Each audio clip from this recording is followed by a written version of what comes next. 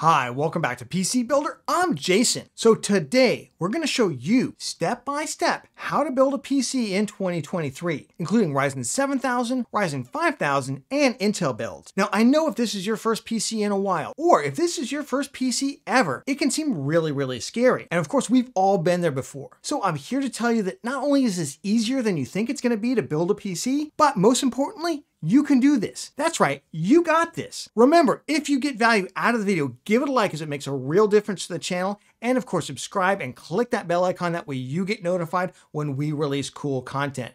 With that, let's jump into it. First off, let's do a parts check. Now, if you need help on what parts to pick, check out our PC Parts Explained series, or if you need specific compatible hardware, we have a lot of build lists and guides on the channel, like our Ryzen 7600 one or our Intel i5-13600K one, where we go over all the parts that you need to get. We'll leave those playlists linked down in the video description. So for parts, you should have your CPU, a compatible motherboard, compatible CPU cooler, compatible RAM, a storage device, preferably an M.2 NVMe SSD one, a graphics card, a PC case, and a power supply. Let's do a quick tool check as well. Well, the only tool that you absolutely need is a screwdriver, and I do really love this flexible one for about $12 on Amazon, so I'll leave a link to it down in the video description. There are some other tools that I like to have available. For cable management, I really like these Velcro strips.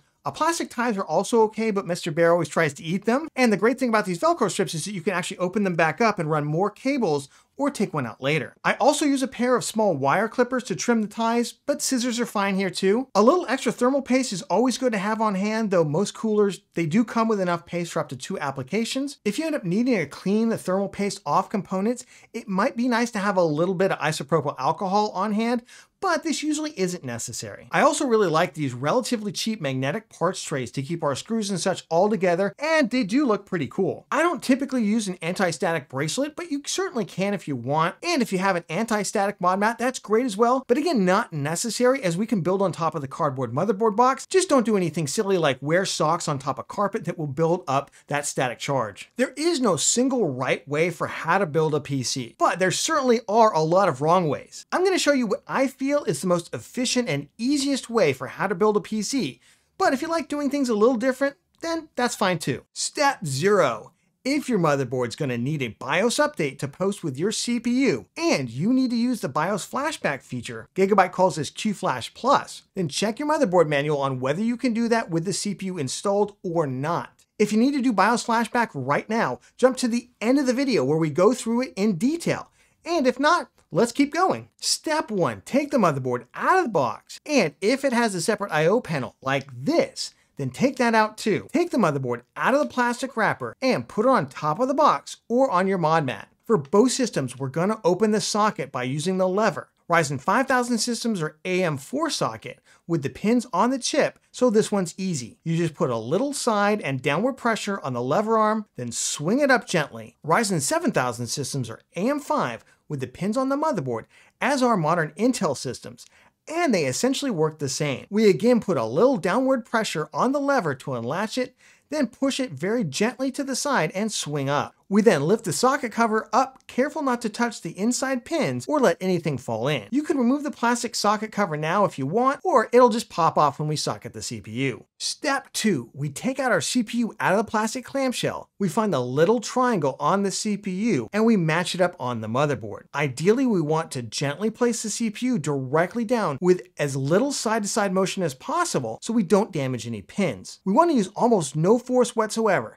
just letting gravity do the work. For Ryzen 5000 AM4 systems, we just now gently push the lever down and latch it. For Ryzen 7000 and modern Intel systems, we close the latch cover first, then we swing the arm down and latch it. If you've left the plastic cover on, it'll just pop off during this process. Hold on to that if you ever want to sell the motherboard separately. Step 3 is installing the cooler. Now make sure you're using the correct mounting instructions and kit provided if using an aftermarket cooler. Note that if you're using an all-in-one liquid cooler, you can install the pump now, but I generally prefer to get the mounting hardware installed and put the pump on after it's in the case so we can angle the tubes how we like. For the Ryzen box cooler, we just unscrew the plastic retention bars and remove them. Then the CPU cooler, which has already had thermal paste pre-applied, just goes right over the top and into the screw holes. Now we just make sure that each screw hole is seated and not screwed in yet. Once we do that, we apply a turn or so on each screw in a crosswise pattern to ensure equal mounting pressure. And we just keep going until the screws don't turn anymore using a medium amount of torque. We want it snug, but we do not want to over tighten it as that can damage the CPU. To install a mid-range cooler, follow the instruction manual for the cooler, and just note that many will include their own backplate,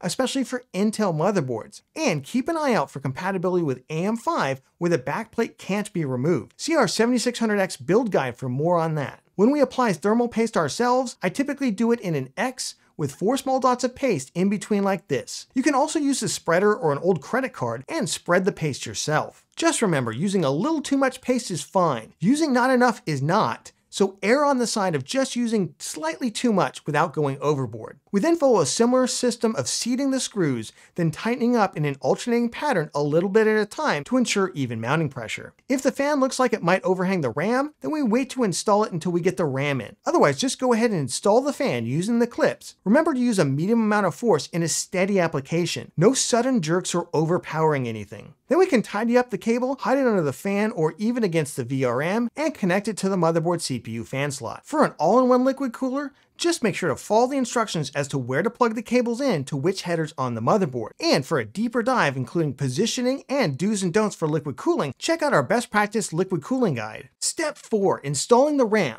Now this is the same whether using DDR4 or DDR5. You're going to want to open the RAM brackets. This is almost always slots 2 and 4 if using a 2-stick kit, and all of them if you're using a 4-stick kit. Always double check your motherboard manual just in case. Note that some RAM brackets have 2 clips, while others like most ASUS boards have just 1. Then making sure to line up the slot in the RAM stick with the socket, we push down and firmly apply medium pressure, again until we hear that click noise. Remember to apply the force in a steady motion and not a sudden movement, or you can damage the motherboard. Generally, if you feel like you have to force something, that means there's another issue going on that needs to be solved. Step 5. Now we want to install our M.2 storage. If you're using a PCIe Gen 4 drive and you have an AMD B550 motherboard, or you're using an older Z590 or B560 Intel motherboard with 11th generation Intel CPU, then refer to your motherboard manual as to which M.2 slot to use. For Intel 12th Gen, Ryzen 5000 on an X570 motherboard, or Ryzen 7000, it just doesn't matter. If your motherboard has an M.2 heat spreader, remove it by unlatching or unscrewing it. Note that some boards will come with an M.2 standoff and screw already in the motherboard, and some will come with it in the box and you'll need to install it. If your motherboard has a bottom heat spreader, it's not that common, but newer high-end boards are now coming with them. Just make sure to remove the plastic film covering on the bottom. Once that's ready, take your M.2 at about a 45-degree angle. Go ahead and just push the connector end into the slot until you can't see it anymore. Then swing it down gently and latch or screw it into place. Do not remove the sticker on the drive, as it's actually a heat spreader itself. If you use a motherboard heat shield, just peel the film off the heat pad, then place it over the drive and screw it into place. Note that some M.2 drives come with their own heatsink, and it will void the warranty if you remove it. So consider where you want to put them if using motherboards with a large cover for multiple M.2 drives. Now we move to prep the case.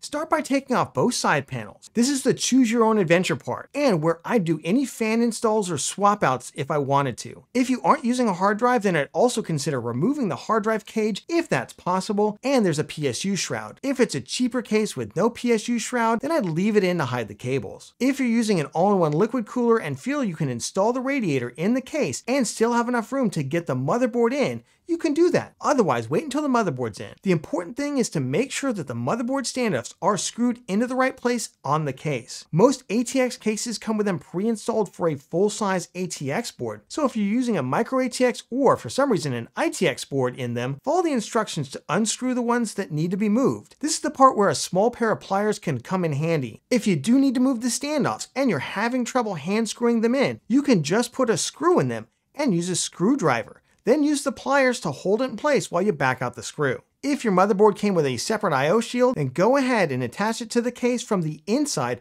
pushing towards the outside until it's fully in place. Just make sure to orient it the right way. Step 7, let's get the motherboard in. That's what you're thinking, right? Wrong. Before you do, get your PSU out, or just the 4+4 pin EPS cable if that's modular. Run that cable through the top rear hole, or multiple cables if your motherboard requires more than one EPS cable, and then lay the case flat. Now connect those cables to the motherboard like this. In large cases, this isn't really that necessary, but in many cases, you will struggle to get them connected afterwards if you don't. Now pay attention to whether your PC case has the PSU get installed through the side or through the back so you can route the cable properly. Step 8. Now that those EPS cables are connected, let's get that motherboard in. With the case laying flat, lift the board gently by the cooler, line it up with the I/O shield and the holes. Some cases have a metal pin in the middle standoff rather than a screw, and if so, just slot it into that hole. If not, use a screw in the middle front hole and screw it in most, but not all of the way. Now go around and screw the other screws in most of the way, but not all the way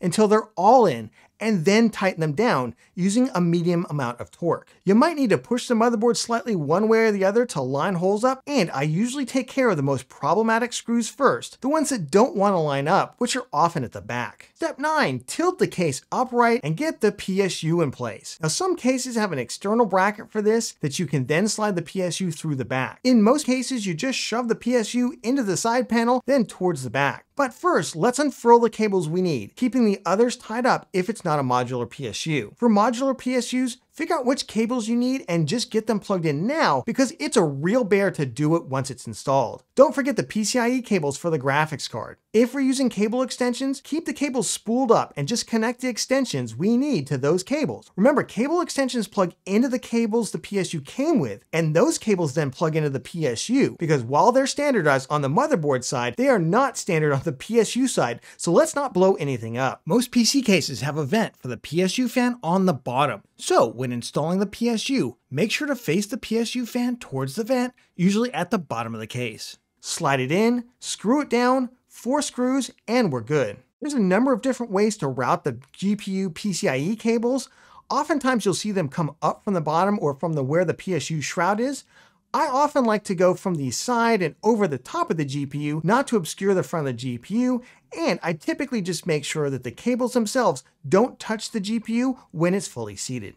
Step 10, let's get things connected and routed. There's usually 5 main cable runs to route, 3 top to bottom on the left side, in the middle, and far right, and 2 horizontal ones on the top and on the bottom. If you have a fan or RGB hub, it's a good time to figure out where you want to put it. Now's a good time to route the 24-pin motherboard power cable. If it's a 20+4 style connector that needs to be pushed together, make sure you're doing that right, as there are often a plastic piece that somewhat holds it together, and if done improperly, it will not allow it to seat. The same goes for other connectors like the PCIe 6+2 pin and the 4+4 EPS motherboard power cable. I personally like to route the PSU cables first, as they're the big beefy ones, and then stack smaller fan and other cables on top of it. Don't invest too much time in cable management just yet, as we want to make sure the system actually posts before we really tie everything down. The PC case itself has several main cables that we need to connect: the HC audio cable to the bottom rear of the motherboard, the front panel USB Type A connectors, usually to the USB 3 header, or if there are additional USB 2.0 ports, to one of the 2.0 headers. You'll notice these all have one pin closed off, so orient them properly before pushing them gently but firmly into the motherboard. If you have a front panel USB Type-C, this is the time to connect it if you have a header on your motherboard. Fan cables should get plugged into either a fan hub or directly into the motherboard fan header. You can use a PWM fan splitter cable if needed, and each fan connection should support up to 5 fans. ARGB and RGB cables can often be daisy chained and then plugged into the motherboard. While we're at it, we should install any 2.5-inch SSDs or hard drives, which will require a SATA cable that most motherboards come with, and a PSU SATA power cable that the PSU should come with. Make sure to route the SATA data and power cables as well. Finally, the power button and other pinouts go in. Consult your motherboard manual, but generally the one that really needs to get plugged in is the case power button, and the positive terminal usually goes first,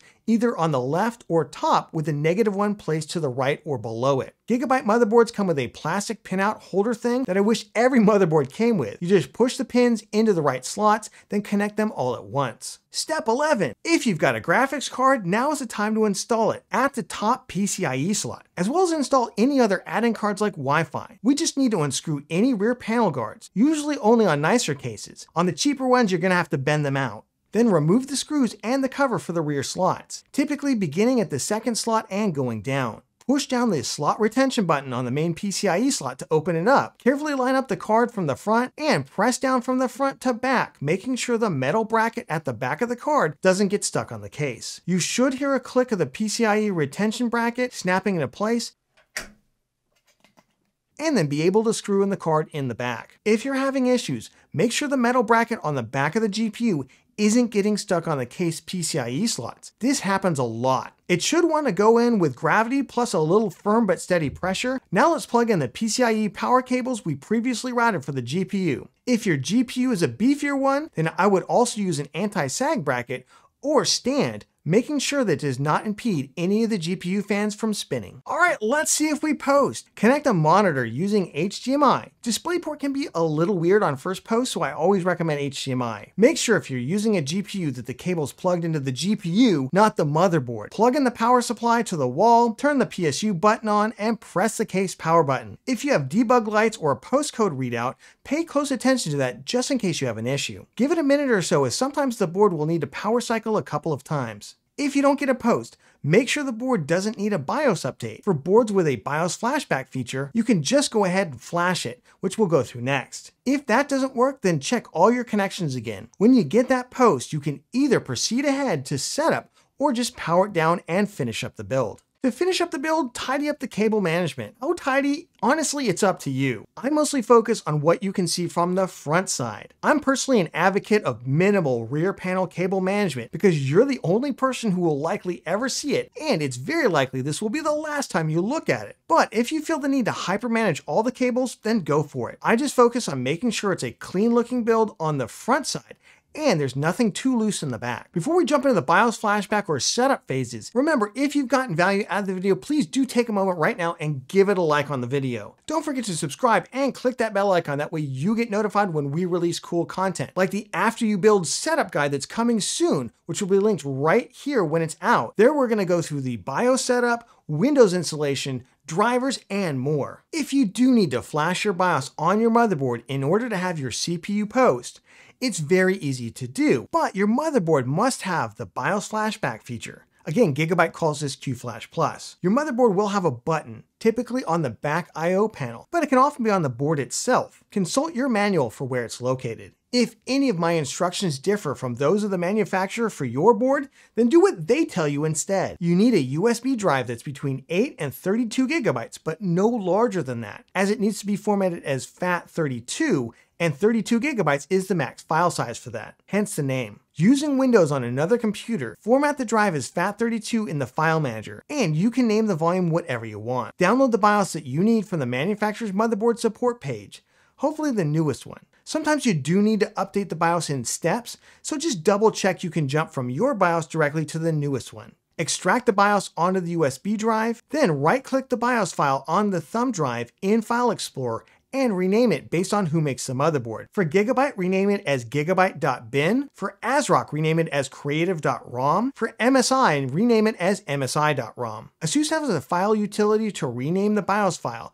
so just go ahead and run that from the USB drive. Now let's flash your BIOS on your motherboard. Make sure the USB drive is put into the correct port for the BIOS flashback, and that the EPS power cables in the upper left-hand corner of the motherboard are connected, along with the 24-pin motherboard power connector on the right side of the motherboard. Make sure the PSU is plugged in and it's turned on. Push and hold the BIOS flashback button until you see an LED start flashing on the motherboard. Now leave the board alone until the motherboard light is done flashing, typically anywhere from 1 minute up to 8 minutes. Once it's done flashing, wait another 20 seconds, then you can power off your PSU and build the PC if you haven't done so already. Once built, power on the PC using the PC case button. If we have any trouble posting after updating the BIOS, follow your motherboard instructions on how to clear the CMOS, typically either pushing a button on the board or using a screwdriver to bridge 2 CMOS pins on the motherboard. Now your PC might reboot several times and continue the update of the BIOS, so just leave it alone until it finishes. And you're done. Don't forget to subscribe and click the bell icon to get notified when we release cool content, like the After You Build Setup Guide coming soon, which will be linked right here when it's out.